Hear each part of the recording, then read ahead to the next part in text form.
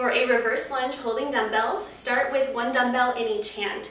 Separate your feet parallel hip width apart, and we'll maintain this distance widthwise between our feet the entire time, so you don't step back and have one foot directly behind the other. That's really hard to balance with. So keep your feet this far apart, so when you do step back, you've got some space between your feet widthwise.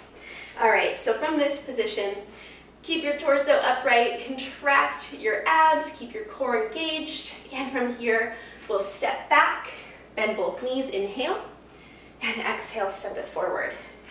Step it back, inhale, and step forward. Now, if the weight is too heavy, or if you're not careful, you might want to start to swing the weights to help you stand back up.